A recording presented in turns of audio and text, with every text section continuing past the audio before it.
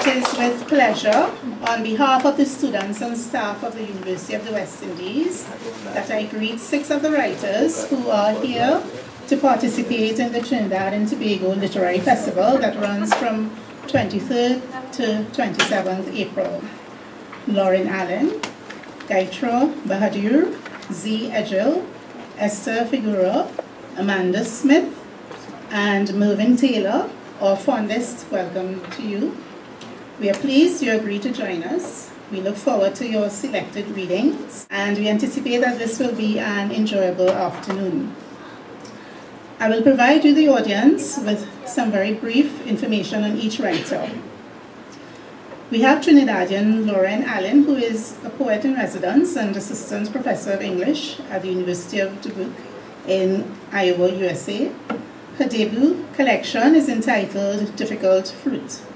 Amanda Smyth is of Irish and Trinidadian roots, is based in England, and has authored 2 novels, A Kind of Eden and the award-winning Black Rock. Guyanese-American Gaiutra Bahadur is a journalist and book critic.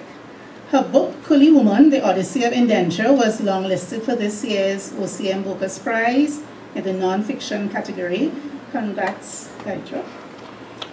Mervyn, also a Trinidadian based in the USA, is a poet who has published 4 collections, 5, the most recent of which is entitled The Waving Gallery. Many of us have read and studied the award-winning novel Becca Lamb at secondary and tertiary level, so we are familiar, if only a name, with the Belizean writer Edgell, also based in the USA, who has authored 4 books and 4 short stories, correct me if I'm wrong.